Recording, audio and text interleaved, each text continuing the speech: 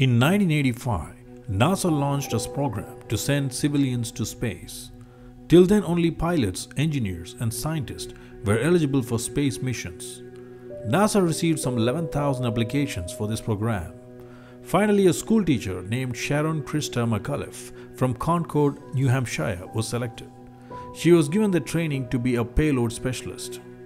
But it was not a happy ending. 73 seconds after the launch, her space shuttle Challenger exploded and killed all the 7 crew members, including her. After this tragic incident, NASA cancelled the civilian space program, terming it too dangerous for civilians.